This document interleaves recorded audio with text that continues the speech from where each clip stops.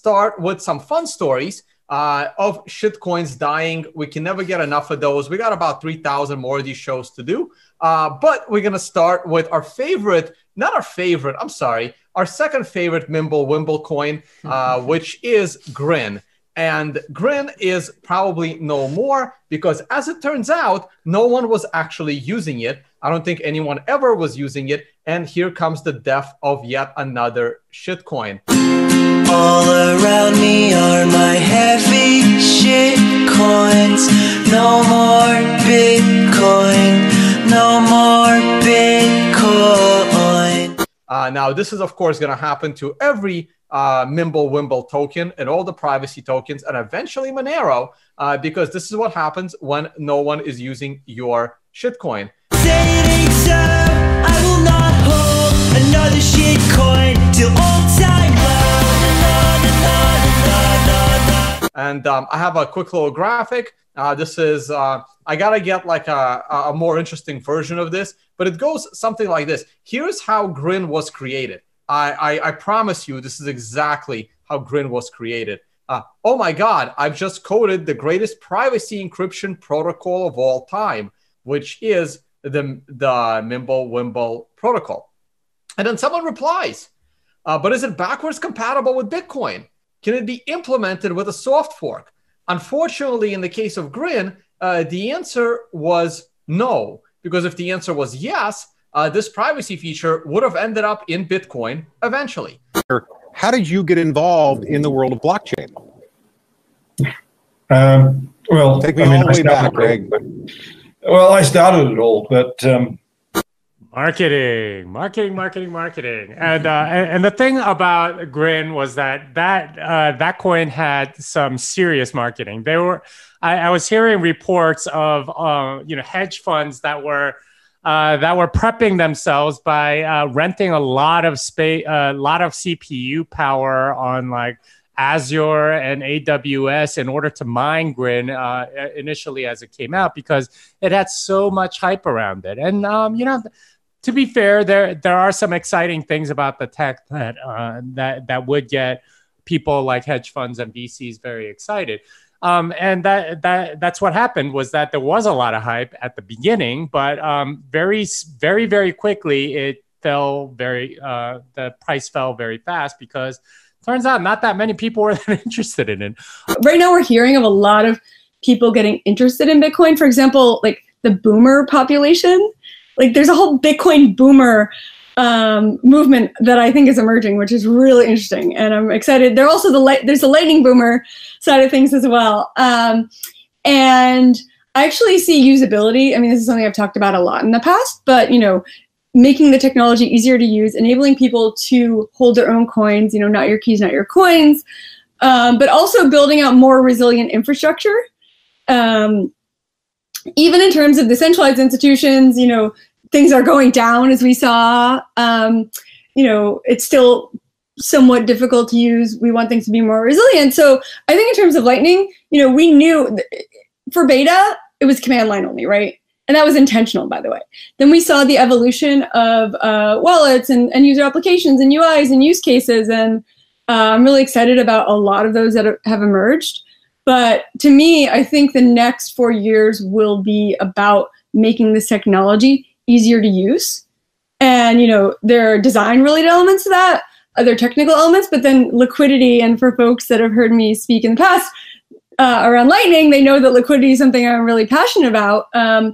With Lightning, you've got amazing speed, amazing scalability, very low fees, but you do have this liquidity aspect to Lightning. You need inbound capacity in order to receive funds. And of course, you need funds outbound in channel in order to send. So to me, I see one of the challenges as ensuring that we have the proper liquidity. As one of our devs, Yost at Lightning Labs, like to say, the goal is to get to basic payment or basic transaction perfectly executed, right? Yeah, so even if from privacy perspective, Lightning Network is way better than PayJoin, like regulated entity will still support it. Why? Because like they can say, oh, it's not for privacy perspective, it's for the utility of sending payment for cheap.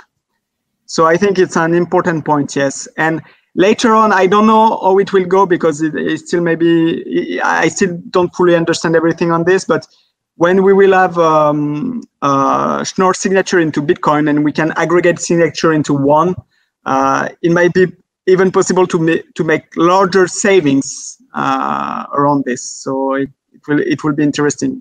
Louis is the inventor of the datagram, a precursor of the TCP/IP protocol, and he's the designer of an early packet switching network called Cyclade.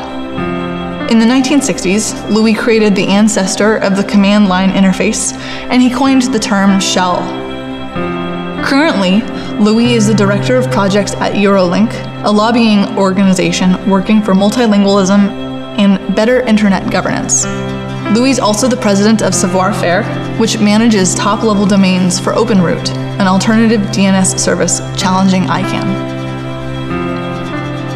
Yeah, I mean, one other fear that was came with the second halving in 2016, they kind of go hand in hand with the mining death spiral fear, was this kind of power concentration. Oh my God, one company gets access to almost all the mining. And, to some extent that became true. Bitmain really, of course there were several mining pools, but Bitmain was providing all the chips to everyone. So they had this unprecedented power in the market. And that, of course, makes people fearful about a 51% attack and things like that.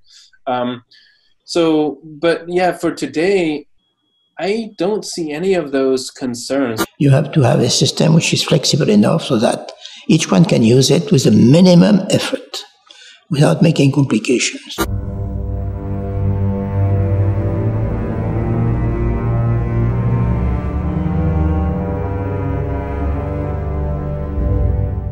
I really rack my brain around how do I recommend people store this stuff. I couldn't recommend any of the exchanges.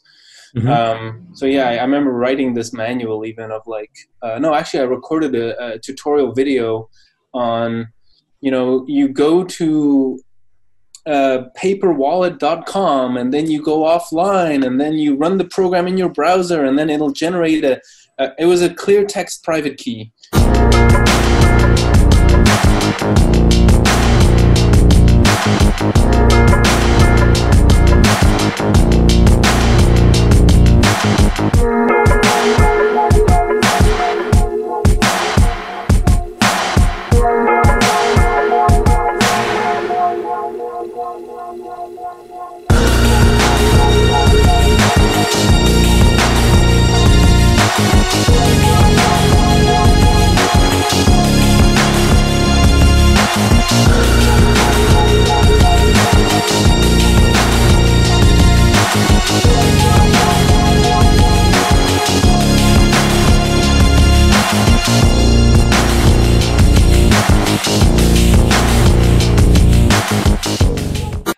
How, buy Bitcoin? First of all, why? And second of all, how? Has the Fed done all it can do? Well, there's a lot more we can do. We're not out of ammunition by a long shot. No, there's really no limit to what we can do with these lending programs that we have. Yeah, the why to me was the first skepticism that I had was exactly about the scarcity. And then once I was convinced that it was actually scarce, that became the biggest selling point. It's oh, so this is digital gold. And then it's a no-brainer. If it really is digital gold, and in 2010, Satoshi on the forums, he actually described Bitcoin as imagine a gray metal that has no application whatsoever, except you can send it over the internet. You can send it digitally on a wire, and what kind of price would that metal have? And that's literally, he's describing digital gold. A lot of people think internet will be the same forever. Not realistic. They haven't thought yet that they will have to adjust to a new era of internet. We'll have a period of time to adjust to the limits of what can be done with computers and what should not be done by computers.